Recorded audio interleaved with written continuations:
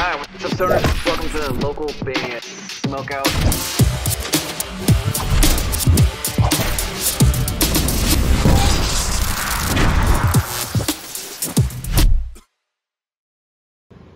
What's up, guys? It's Doug Dreams of Vertigo. You guys are watching local band Smokeout.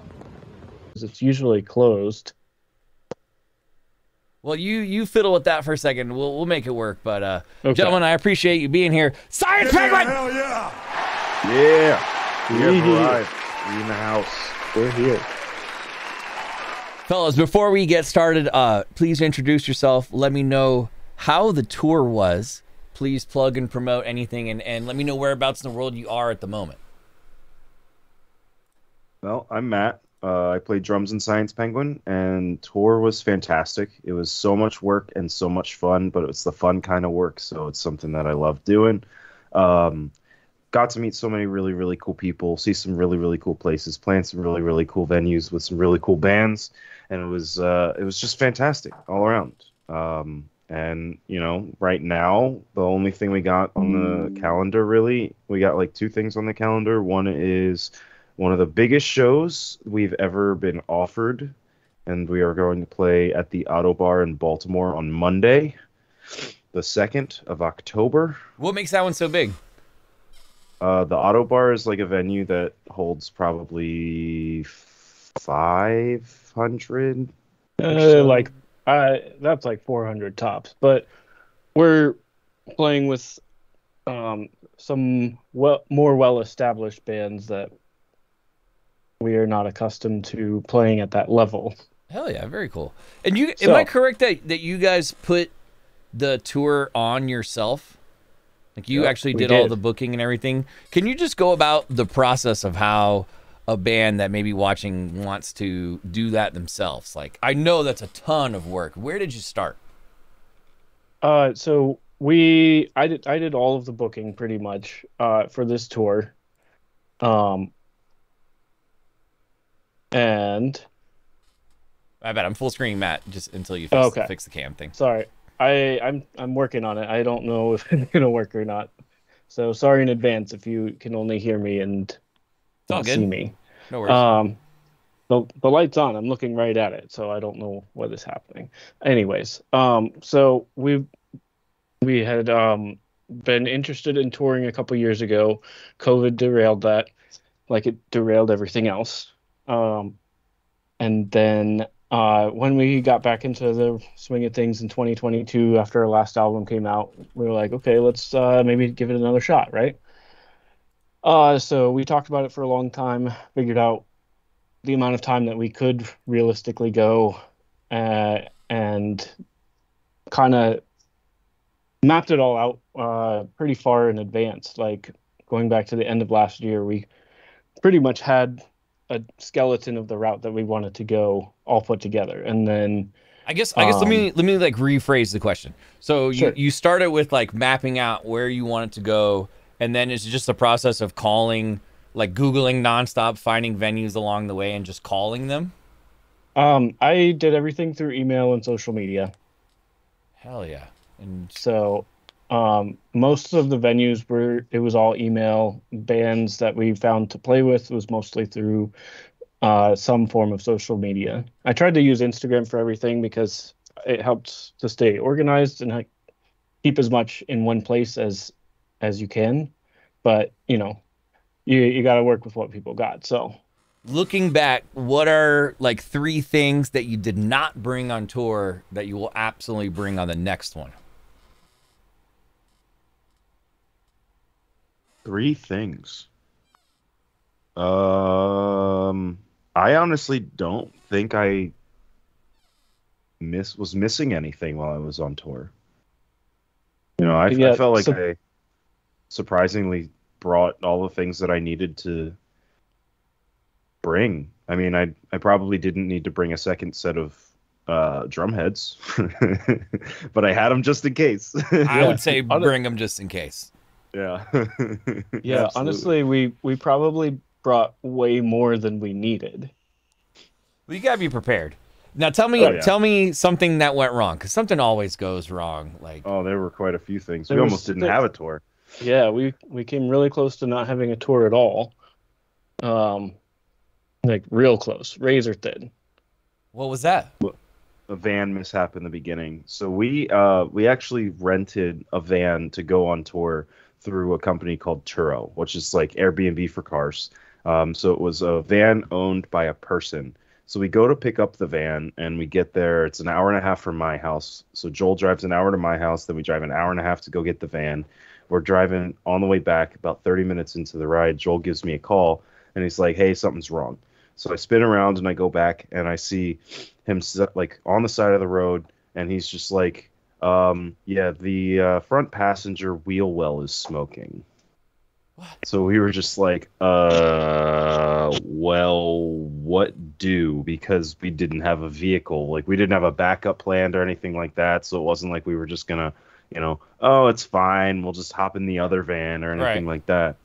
So we had to like on the way back. This is the day before we're leaving for a month-long tour. So I imagine you call the guy and explain because you're about to put like 7,000 miles on it and this isn't going to work. Does he like rush it into a mechanic shop or something?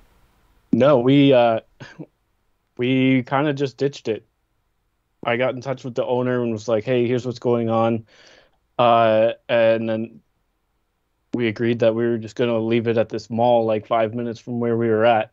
Send him a couple of pictures of like where we left it and kind of what it was in front of, and then put the keys back in the key holder on the window, and then we just kind of left it. Never looked back. And then on the way back to the house, we still had about an hour drive. During that hour, Joel is frantically looking for another van, another option that we could pick up either that night or the next morning, because we had to like load up and get on the road to drive 4.5 hours to New York to play our first show. And luckily found one that was like 15 minutes from my house that we could pick up the next morning at like 9:30. We were able to go get it, load it up, and that's the van we took on tour. And that van had no mechanical problems at all. We ran it the whole time. We put a solid 10,000 miles on that thing. Dang. When can we expect a follow-up EP or album to Why Am I Like This? Oh, that's going to be a little bit. We're actually just thinking about getting back to writing. So we're going to get back into that process. We've honestly just kind of been taking a little bit of time to just breathe and get back to the normal life and stuff. But we're probably going to start working that here in the next few weeks. And then, I don't know, it takes us a little while. So it might be a year, it might be 2. I feel like I may have asked you this before, Joel, but I don't recall. Have you guys ever entertained doing vocals or bringing on a vocalist, or do you just want to always forever be instrumental? I don't think that we're opposed to it, but it has to be the right one. And we've had a hard enough time keeping people to stick around as other members of this band. So until something sticks, we're kind of just doing it with what we got. Do you think using Toro is a route that more bands should be looking into? I would recommend it for smaller tours. Mm-hmm. Hell yeah. I wouldn't recommend it for a larger tour. If you're gonna go out for the length of time that we did, just get a van through an established company. That's what I would recommend. It'll be more money, but it'll be more reliable. For sure. It's not just some random dude's van that people beat to shit. What about like a established vocalist just hopping on for like one song as a feature? I think it'd be tight. Yeah, a feature would be cool. We don't have a lot of money to throw at features, but it would be cool. Toss out some names of who you would consider, like assuming that their rate's affordable.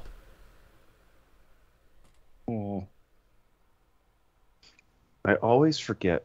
Who was the dude that did the original Tesseract, Altered State? It wasn't Dan, it was... No, it was Ash. Ash O'Hara. Yeah. I feel like he would be really good. Or Dan, honestly. I feel like it would have to be that kind of like ambient, spacey, like vocal style. Yeah, or honestly, screaming. I was going to say the same thing. What did you guys do? Because it's just the two of you on the road the whole time, right? Yeah. Yep. What did you do to pass the time? Did you guys come up with any games or anything? So actually, we didn't really do a whole lot. While Droll was driving, I kind of just like sat and watched anime and just kind of minded my business. And every once in a while, we would see something. He would see something funny, and we would laugh about it or something like that. Um, and then when we were like at venues, it was like go time. So we were just like in moving mode and like, getting everything set up. And like we had gotten really used to like, oh, you're going to do these things. I'm going to do these things. Like, we just kind of like went our separate ways and made sure everything was set up. But like in between venues, it was just a whole lot of nothing but driving. So that's why I brought like an iPad and some Beats and I just like sat and watched TV and stuff like that. Read some books, things like that. Matt, what's the best anime ever made? Well, I'm probably gonna get some hate for it, but my personal favorite's Naruto. No, that's cool. I will say though, I haven't seen the other two of the big three. I haven't seen One Piece or Bleach yet, but they're definitely on the list now that I've been through Naruto a couple times. Hell yeah, that's a lot of episodes too. You've been through it a couple times. Oh yeah. Well, I started watching it as a kid, and then recently I was just like, I don't have any real world shows to watch, so let me just watch all of Naruto. So I just did that, and it took me probably like half a year to a year to just like go through the whole thing. So, no worries. Yeah. Aside from playing out more often, I know you said you have a big show coming up here very soon. What can we expect the rest of 2023 and then looking forward to 2024 and beyond? Well, you might not hear a lot from us for the remainder of this year. We have two shows, one of them being that big show coming up, and then there's another one about a month from now. And then after that, we don't have anything else on the calendar.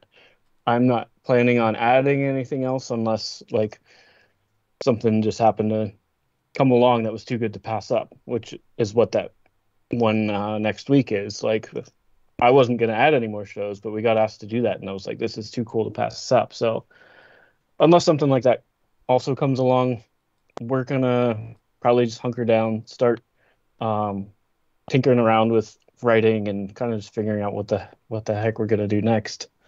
Maybe some announcements about writing. Cool. Yeah. Yeah. Do you recall? Probably some. I'm sorry.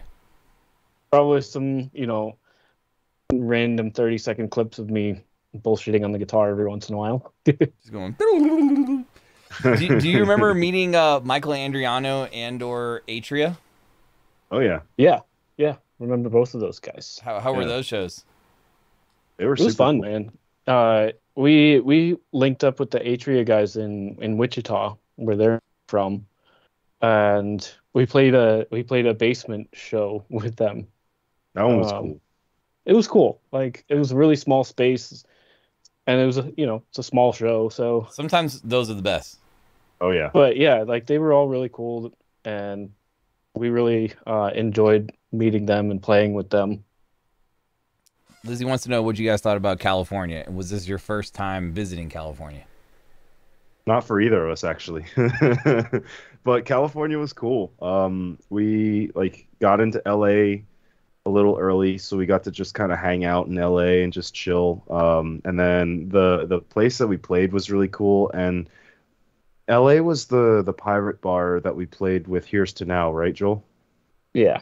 Yeah, that was a sick show. Like, that one was awesome. Yeah, that was really fun. And that was a Wednesday night. We had a pretty solid turnout.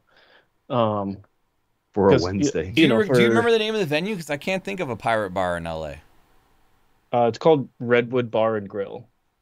Okay. It's like pretty much straight downtown. Cool. I'll have to check out that one. I don't remember where exactly, but it's like smack dab downtown.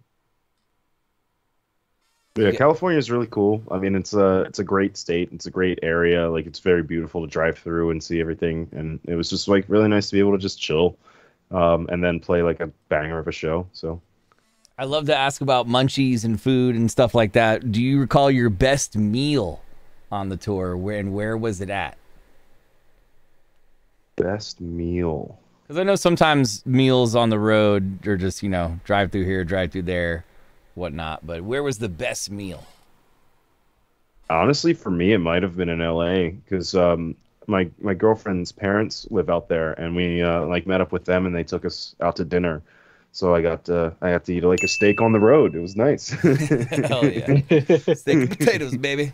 Hell yeah. What would you say, Joel? I don't know, man. I ate like shit the whole time. Yeah, bologna sandwich after a banger. Let's go. You gotta do what you gotta do sometimes. You gotta get those carbs and the energy in through the bologna. I feel it. Yeah, but California was nice because we actually had like a little bit of time off. We essentially had like a day and a half. We didn't do anything because we were pretty tired, but it was nice to have a little break there. We'll do a couple more. I just want to know if you guys are scared of anything. You have any phobias? I mean, I don't like being up high. Yeah, heights and spiders. Heights and spiders. I've actually grown a little more accustomed to spiders now. Yeah, it's not as bad now as it used to be, but I don't much care for them. I heard that they're remaking Arachnophobia. Oh, good. So that movie should be pretty terrifying for you guys. That's one that I won't be going to go see. For sure. Hell yeah. What do you hope to accomplish with your music? Let's say it's 10 or 15 years in the future and you're looking back, maybe Science Penguin still exists, maybe it doesn't, but what are you going to be most proud that you accomplished looking back on your music? It's a deep one. That is. It is. I don't know. I am definitely proud of the music that we have made throughout our existence. Like we've grown a lot, we've learned a lot. We've gotten to do some pretty cool things that, some bands at our level don't really get to do. So, if we stopped being a band tomorrow, I would be proud of the things that we've done. I think it'd be really cool to be able to say that throughout the entirety of this band, we made music that was enjoyable to at least someone. Like other than us, it's like, yeah, we like our music, and it's like really cool that we were able to go on this tour and see that there were a bunch of people that were like, they really liked our music and they thought it was really cool. And it's like, I don't have any like I don't know what the word is. I don't have any like like delusions of grandeur that we're gonna like blow up and become the next Animals as leaders or anything like that. But I just think it would be cool to be able to just like hang out with some friends, meet some friends like in other bands, and just be able to like enjoy each other's music that we make. My last question for you guys is, and it's probably the most important one: who comes up with the band names? Because I'm sorry, with the song names, because I love them. The song titles are very unique. That's actually a combo. So usually what it is when we're in the writing phase, we'll be sitting around having like chilling at each other's houses or something, smoking a cigar, or drinking some beers or some whiskey or something, and one of us will just look at the other and be like, "Yo, I thought of something really funny today," and it'll just be like eating plastic so turtles don't have to, like something like that. It's just like, all right, that's going in. So we just like keep a list of all of the song names, all the ridiculous things we come up with. I'm sure I still have like 100 or 150 of them written down somewhere. I'm wondering if you remember like one or two that didn't make the cut that you can recall. I mean, I can look right now because I'm sure I have a bunch written down. I know that there's probably like 200 on there that it's absurd that we never actually used, because it's a lot easier to come up with a funny song name than it is with the actual song. Of course. So we've got I mean, I'm literally like I'm pulling up, and here's the list of all of the funny like just things. That's Oh, just yeah, for the there's a most lot. There's a recent album. Like, and that doesn't include all the ones that I added to my list. right. Like we got things like Exorcism at the Hardware Store. We got things like Lizard Sex Satellite. There's Let's Take Boner Pills and Go to the Aquarium. I don't know. Joel was on a big aquarium thing for a little while. Yeah, Like, I there's also I don't know what that was about, but this one's really good. My mom may hate my ass pics, but the Pope be double tapping. I love it. Please give me a couple of these when you guys come out with the next one. Just give me the craziest titles ever. Oh yeah, they're not gonna 100%. get any less wild Excellent. or dumb. Like, it's just a list of the dumbest shit you've ever heard of in your life. Those doesn't make any the sense. best titles though sometimes. Exactly, especially Yeah, for and, like- instrumental music. You know, it's like, who cares? Absolutely. Yeah, well, there's no message or lyrics or anything. Like, it's just dumb instrumental music, and then we can just call it whatever we want. So it can be the most ridiculous thing. I love it. Well, fellas, I appreciate you both joining. Matt and Joel, thank you guys. I'm glad the trip was safe. You got to eat a lot of Earth sandwiches on the road, and I hope a lot. I hope that the big show coming up around the corner is sold out. You guys sell a bunch of merch, man. You meet some new friends and people to support you guys. But we love your music here on this show, man. And just please don't be a stranger. We'll invite you back in the future if that's cool with you. Absolutely. Yeah, of course. we'd love to. Yeah. Thank you so much for having us. Oh, it's my pleasure. Yeah, Elliot. we always appreciate you. It's always good to see you. I'm sorry I couldn't make the Wednesday one in California, but I will try not to let that happen again. Oh, it's all Yeah, good. that's all good, man. Wednesdays are tough days for shows, so. And we've been talking about potentially doing just like an East Coast and then a West Coast, just like separate tours instead of trying to cover the entire country next time. So I'm sure we'll be back out that way. Don't worry. All right, cool. Yeah. Hell yeah. Well, We'll make our way back out there eventually. No idea when, but one of hopefully these days. sooner than later. Yes. Hopefully. Hell yeah. Well, Matt and Joel, you guys have an excellent day. I appreciate it. Ladies and gentlemen, Science Penguin! Hell yeah. Cheers, guys. I got to take off Thanks, man. late tonight, but I'll try and have this interview posted sometime early afternoon tomorrow. Awesome. Thank you so much. We'll make sure to send you the link and everything. Yeah, totally. no worries. Sounds good. Hell yeah. Awesome. Cheers. Hi, what's up, stoners? Welcome to the local band Smokeout.